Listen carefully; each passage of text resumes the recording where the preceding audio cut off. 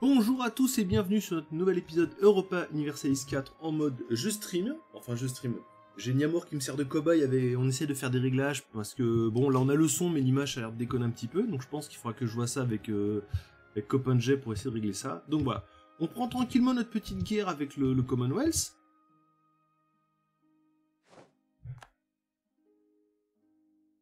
Donc là on se débrouille correctement. L'autre on va lui fumer sa manpower.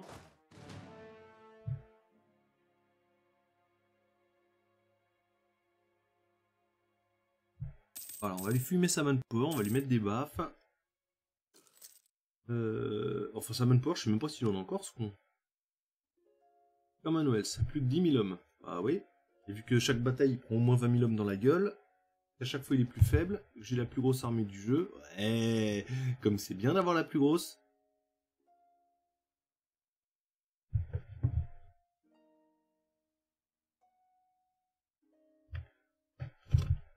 Après, le seul à qui je pourrais faire un coup de pute,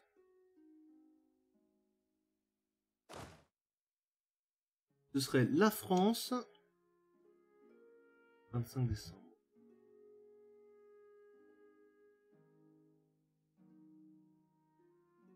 Voilà, j'attendais, j'ai fait des tac tac tac tac pour qu'il soit hop, 25. Hint.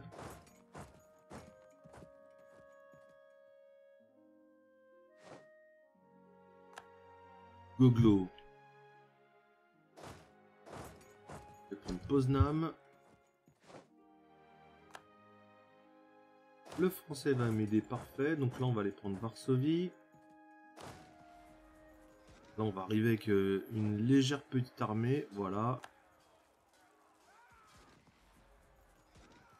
Voilà, on va l'épique défoncer le Commonwealth. Donc, ouais, il y a encore quelques chargements, je sais, ouais, c'est la merde. Alors après, il faudrait que je vois s'il n'y a pas de ma connexion aussi, peut-être. Donc, on regarde, il avait le Commonwealth, il y avait 10 000 de manpower. Donc, ce qui va être marrant.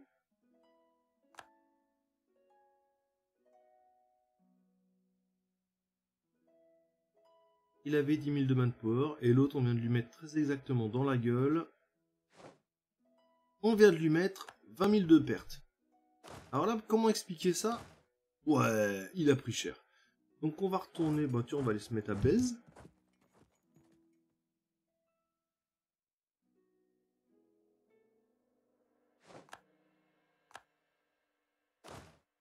Ici, on va enlever la marche forcée, on va prendre les fantassins, on va fusionner.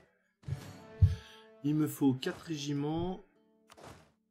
4 régiments, et ici, il m'en faut 6. Donc il me faut 10 régiments de mercenaires. Oh putain.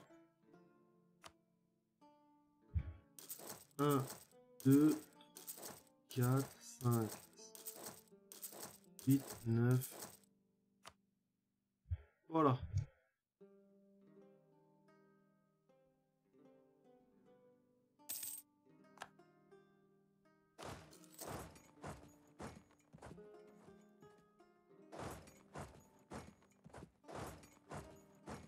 Ouais. De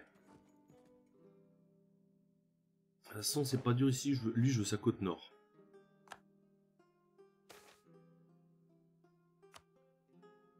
On prend.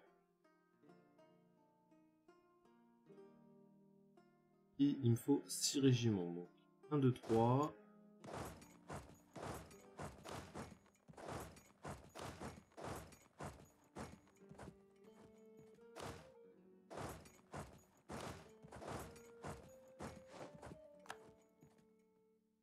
Les méandres, l'image est plus figée. Ok, bon, on va peut-être trouver les réglages. Après, il faudra juste voir si l'ordinateur tient tout ça. Et est-ce que là, je peux en prendre un? Alors, lui, on va le laisser là. Ti 8. Ah bah non, on va envoyer alors.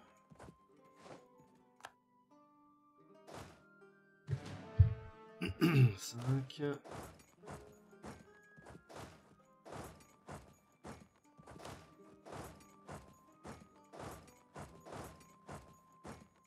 Alors là, ça fait partie des méandres de la logique. Il y a des troupes, on peut pas les bouger, on peut rien leur faire.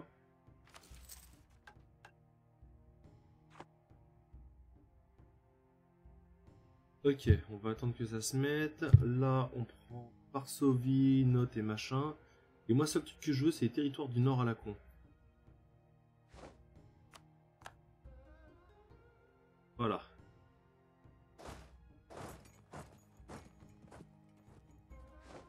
Ça arrive. Noé Lublin. 9. Il me reste. Et lui, est-ce qu'il peut aller là-bas? Ouais.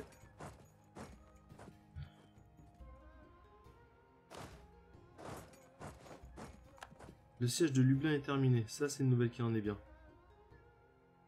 Lui, 9, il va avoir son 10e. Voilà, Brest. Brest, non pas Brest en Bretagne, mais Brest-Litovsk.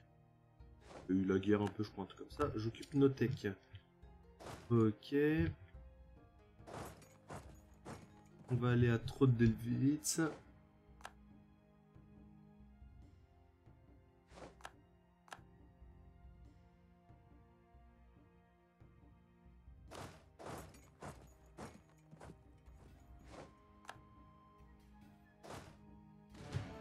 Ok, bah limite on va prendre tout ça et eux on va les emmener là-bas.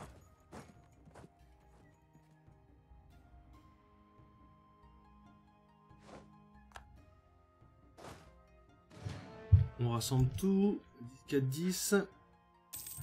Ouais, je leur roule dessus, mais en fait ce qui s'est passé c'est que le gros avantage que j'ai sur eux c'est que par rapport à eux, moi je suis ils sont niveau technologique 22, je suis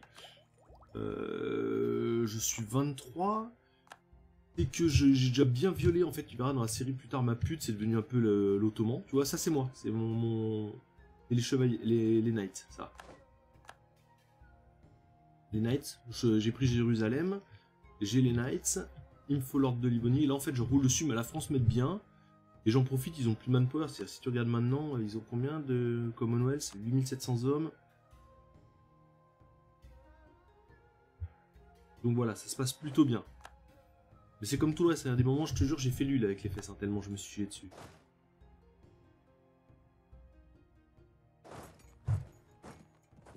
Wallin. Par contre, ici, les provinces à la con, genre Cracovie, on va enlever ça. Gardlatz, là, on va l'enlever, le fort. On va pas s'emmerder à mobiliser des troupes pour ça.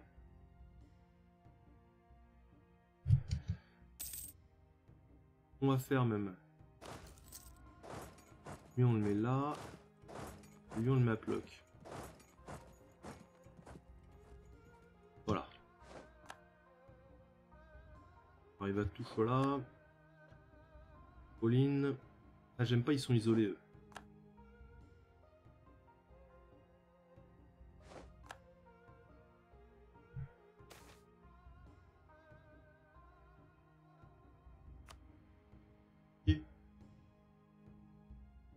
Mais c'est vrai que, ouais, c'est vrai que la République des Nations, le but, ce que j'aimerais faire, c'est les faire s'effondrer. Mais faut que j'arrive, faut que la guerre avec eux se termine. La siège de Varsovie est terminée. On va aller là-bas.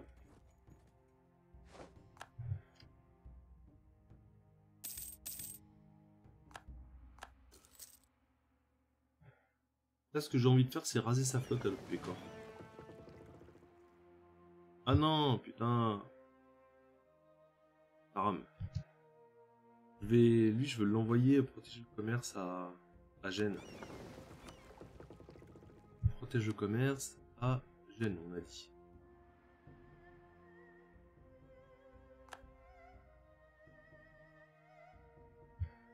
Bon, on va le ramener là-bas, lui, s'il y arrive.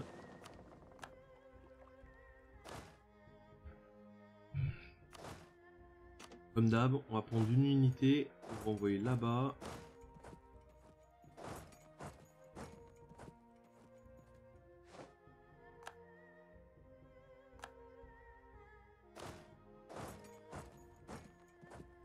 On va la Visna. Voilà, là, j'ai perdu un navire. Non, il a perdu un navire. Super. Machin. Pelno est tombé sous contrôle des états papaux. Ouais. Lui, il va où? Là, on va l'emmener à Varmia et lui, on va l'envoyer là-bas.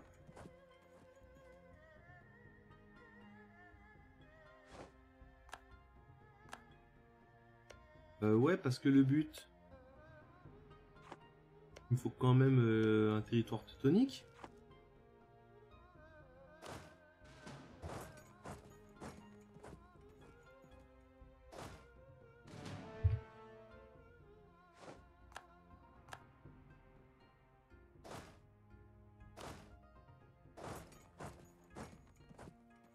On va l'envoyer là-bas, lui.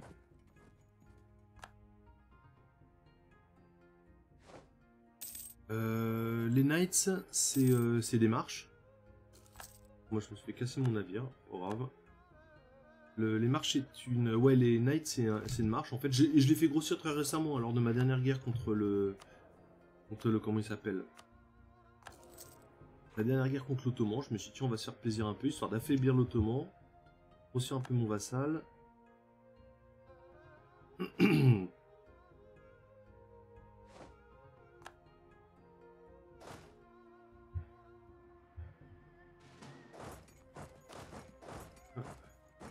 Bon, bah en plus, il est en train de prendre là-bas.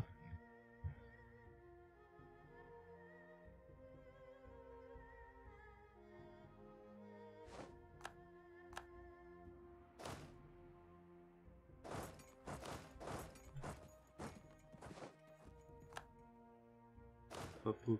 Ouais, bon, on va retrouver tout le monde là-bas. Là, on va raser sa flotte.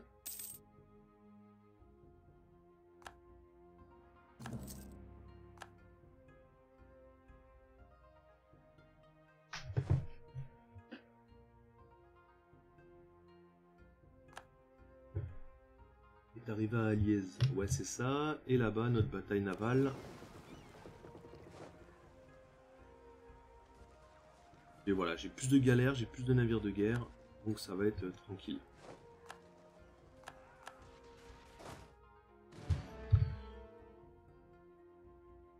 Donc là, on va raser sa flotte. Voilà. Il a perdu 3 galères. Moi ici, qu'est-ce que je fais comme d'hab? Je prends tous les navires qui sont en dessous de 80 en puissance. Il y en a. Il n'y en a pas. Et je les envoie en rep s'il y a besoin. Lui, il va atterrir. Il va revenir à quai.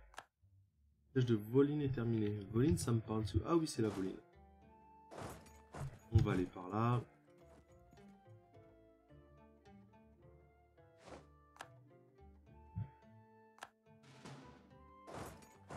On va l'aider là-bas. 7000 hommes, les Knights. C'est vraiment des feignasses.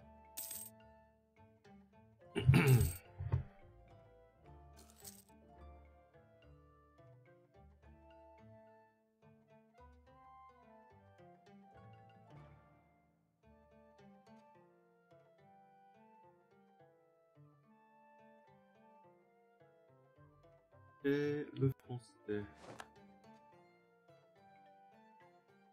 Les papaux occupent Liège. Ok, là on va regarder un petit truc. Est-ce que je pourrais sortir mes Klingbourg de garde? Non, pas. Et ça. Split, on split. Et là j'envoie une armée là. Une armée là-bas. Une armée là-bas.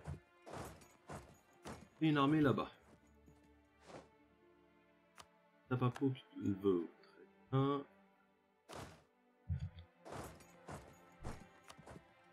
Hop, là-bas, le siège de Groß-Zelzitz.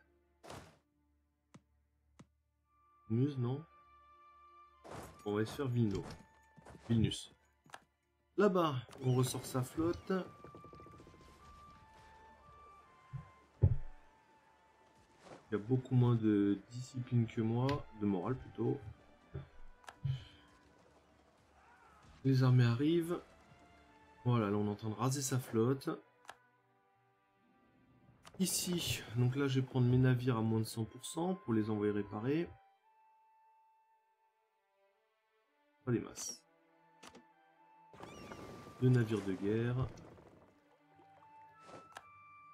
Les Ottomans, oh ça s'appuie par contre. Je crois que j'ai peur d'eux, mais c'est une coalition. Papaux occupe René.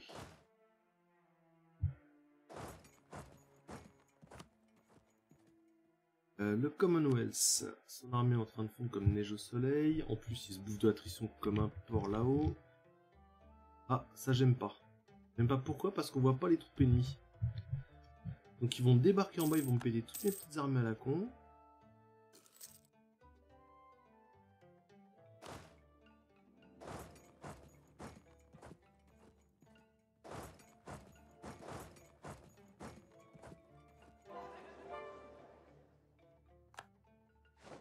Gaza la bonne culture, bonne nouvelle ça. Les révoltes, est-ce qu'il y a des risques de révolte? Non, on est tranquille.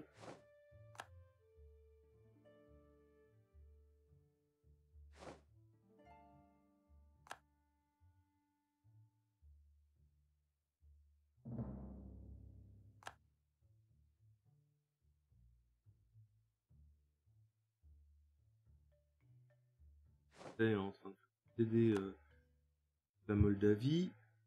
De la Moldavie. Ah. Donc on va se rapprocher de l'autre quand même, on va se refusionner si on peut. L'armée arrive à Grodno, à Tarnovo, ok.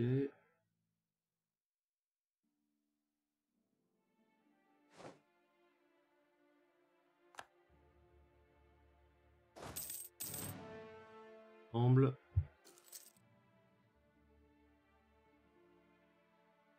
Marche. Bon, en fait, je fais pas de marche. Hein. Là, les marches, le seul intérêt que j'ai, c'est pour l'achievement. Pour l'achievement Holy Trinity. Faut qu'en fait, tu aies les machins, les bidules, les trucs. Bender. 57 000 hommes. Ah, ils sont là. Bender. C'est juste pour l'achievement. Hein. L'achievement, il faut que ce soit des marches. Donc, j'ai fait des marches. C'est uniquement pour ça. Hein. Moi non plus, j'ai pas trop le principe des marches. J'aime pas trop les vassaux. Pour moi, le seul intérêt, tu prends un vassal. Avec ton vassal, tu chopes des territoires, et une fois qu'il a chopé tous ses corps, dégage et tu passes à autre chose. Moi perso, c'est comme ça que je le conçois. Je suis pas fan des... Je suis pas super fan des... Pas super fan des marches, ni des vassaux.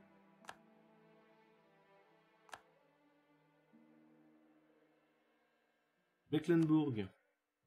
Ah. Opération de guerre, ouais, t'es une. Nickel.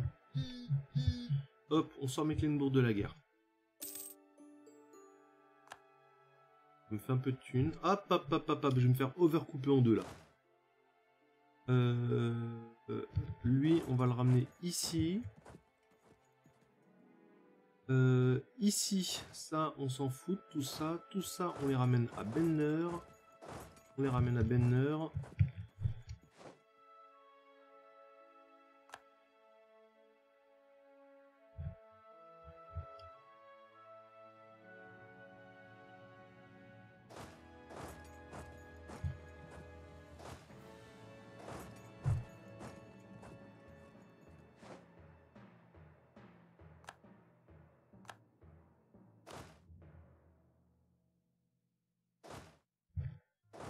Je pense que ça va être la bataille de la mort qui tue. Il va où lui? Il va à Podol. Donc on va s'arrêter ici. Lui on l'envoie là. Lui on le ramène là. Lui on le ramène là-bas.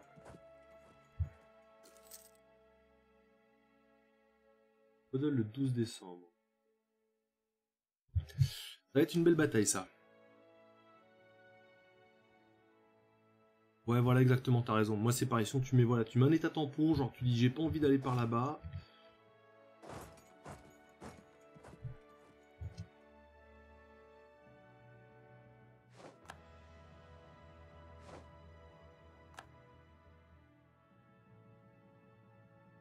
L'armée arrive.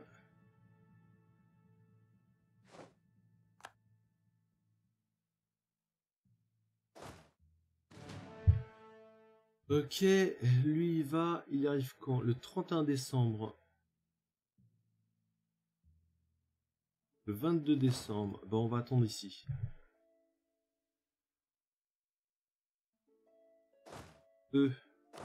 Marche forcée, direction là-bas.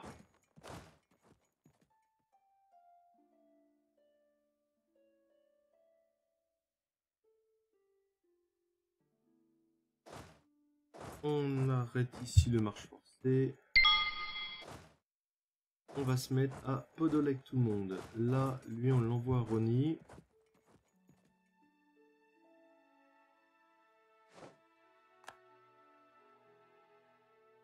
On attend que tout le monde arrive, voilà. Mes 3 armées sont là. Ok, et là, ouais, on est en train de faire le siège. Ok. Bon, bah sur ce, les gens, on va arrêter l'épisode là.